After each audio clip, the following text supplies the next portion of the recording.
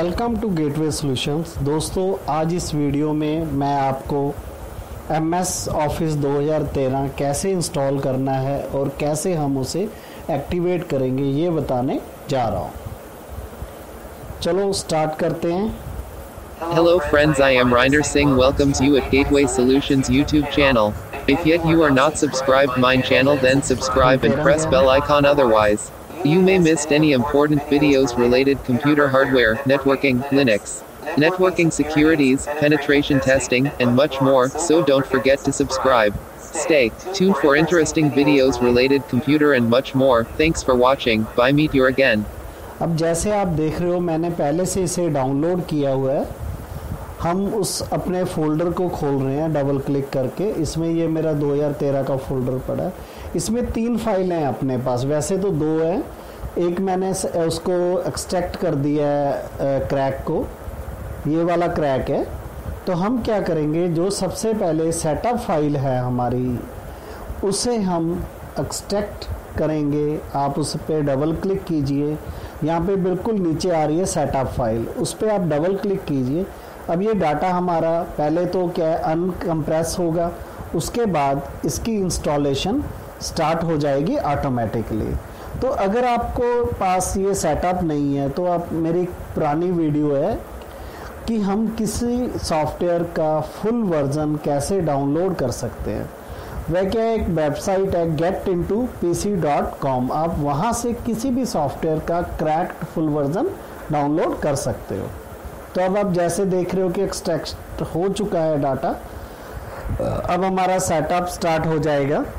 तो आपने क्या करना है, जब सेटअप स्टार्ट होता है तो आप वहाँ पर 2 ऑप्शन आ रहे हैं कि इंस्टॉल ना हो। इसका मतलब क्या है कि जो इसकी डिफ़ॉल्ट सेटिंग है उससे इंस्टॉलेशन हो जाएगी। सेकंड है कस्टमाइज। अब जो चीज़ें जैसे एसएस एक्सेल कुछ भी है, आपने जो नहीं इंस्टॉल करना उसे आप नॉट अवेलेबल करेंगे। जो आप चाहते हो इनको कि इंस्टॉल करना है वो run from my computer by default होता है, रन फ्रॉम माई कंप्यूटर। बस आपने जो बंद करना है उसे नॉट अवेलेबल करना है। सेकंड ऑप्शन फाइल लोकेशन क्या है, इसका मतलब है कि हमारा ये इंस्टॉल कहाँ पर हो। आप ब्राउज पर क्लिक करके यहाँ से आप अपनी D, E या F जो भी ड्राइव में आप C की जगह इंस्टॉल करना चाहते हो चूज़ कर लोगे। उसके बाद जो पाथ है सेम वैसा ही पाथ हम वहाँ पर लिख देंगे। अब हम क्या करते हैं, ये हो गया आपका दोनों चीज़ें। थर्ड यूज़र इन्फॉर्मेशन होते हैं, यहाँ पे कुछ नहीं करेंगे, इंस्टॉल नाउ पे क्लिक कर देंगे। तो आपने इंस्टॉल नाउ पे क्लिक करना है। अब जैसा देख रहे हो कि अब हमारा सेटअप स्टार्ट हो जाएगा। तो ये क्या है कि ये जो सामने एक आपको ट्यूब के टाइप रो दिख रही है, ये आपका टोटल की टोटल भरेगी। तो उसका मतलब क्या है कि इंस्टॉलेशन हो चुकी है। तो ये धीरे धीरे धीरे धीरे धीरे फुल होगी। और यहाँ पे मैं क्या कर रहा हूँ कि थोड़ा वीडियो को फास्ट फॉरवर्ड कर रहा हूँ ताकि आप लोगों का ज़्यादा टाइम कंज्यूम ना हो। तो ये तो था MS ऑफिस। जैसे मैंने आपको getintopc.com बताया, तो आप किसी भी सॉफ्टवेयर का फुल क्रैक्ड वर्जन वहाँ से डाउनलोड कर सकते हो। बाकी एक वीडियो के कमेंट में था किसी के द्वारा कि किसी सॉफ्टवेयर की आपको की ज़रूरत है, CD की, सीरियल नंबर की।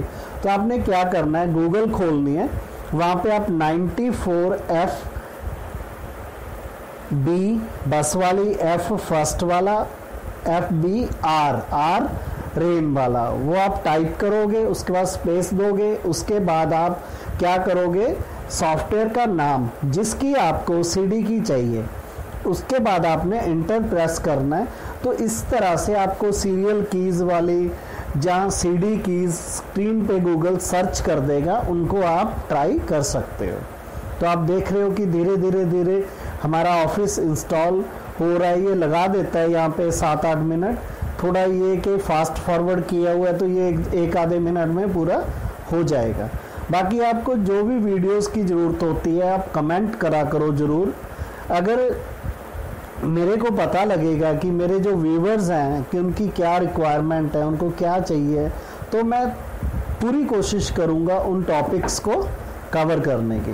बाकी इसके अलावा जो फर्स्ट टाइम व्यूअर हैं उनसे रिक्वेस्ट है कि वो इस वीडियो को पूरा देखें ताकि आपसे कोई मेथड मिस ना हो, और आप जल्दी से जल्दी चैनल को भी सब्सक्राइब कीजिए, बेल आइकन भी दबाइए ताकि आपको नई नई वीडियोस के बारे में पता लगता रहे। और कमेंट करना मत भूलिए, अगर आपको वीडियो अच्छी लगी है तो अच्छा कमेंट कीजिए, बुरी लगी है तो बुरा कमेंट कीजिए।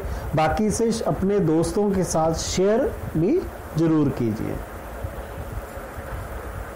हाँ, तो लाइक भी करना दोस्तों, मैं लाइक बोलना भूल गया था इसलिए बाद में अलग से बोल रहा हूँ।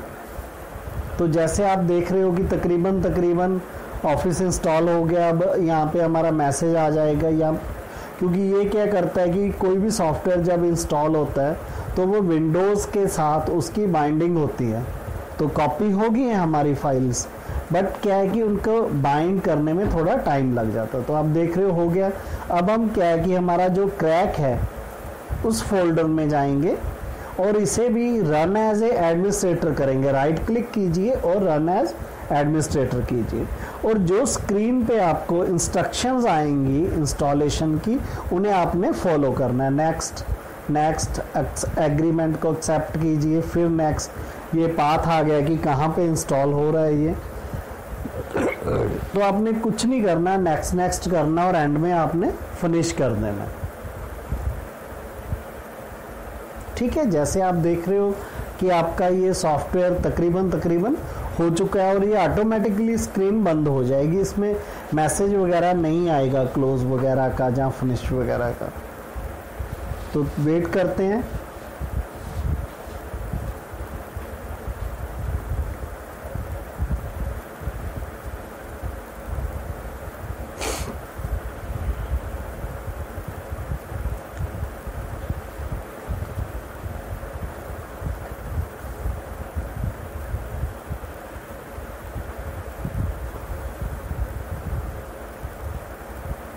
तो जैसे आप देख रहे हो कि एक स्क्रीन फ्लक्चुएट हुई थी और चलेगी।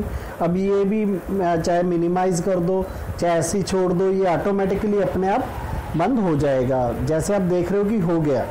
अब हम क्या है कि इस विंडो को बंद करेंगे और अपने सॉफ्टवेयर को जो स्टार्टअप में ऐड हो गया है वहाँ से हम इसे रन करेंगे। तो जैसा आप देख रहे हो कि थोड़ा टाइम ले रहा है लोड होने में, तो वेट कीजिए, आ गया है। अब आप जो ये रेड वाला आइकन आ रहा है आपके स्क्रीन में फर्स्ट, हाँ या ये वाला, यहाँ पे आपने क्लिक कर देना। कुछ प्रोसेसिंग होगी और उसके बाद आपको मैसेज ये ऑटोमेटिकली क्लोज हो जाएगा। तो इसका मतलब क्या है कि आपका एक्टिवेट हो चुका है। अब हम MS ऑफिस में से कोई भी word, Excel, power point run करेंगे। हाँ, रन कीजिए। कुछ इसके प्राइमरी स्टेप्स होते हैं, ये नेक्स्ट करके आपने निकाल देने हैं, कोई उसमें टेंशन लेने वाली बात नहीं होती। तो यहाँ पे आप, हाँ, ये फर्स्ट टाइम आ गया ना, फर्स्ट थिंग फर्स्ट, तो आप इसमें जो भी आपको सही लगे करके आप इन्हें बंद कर दीजिए। तो वेलकम कर रहा है हमें ये कि welcome to your new office, है ना।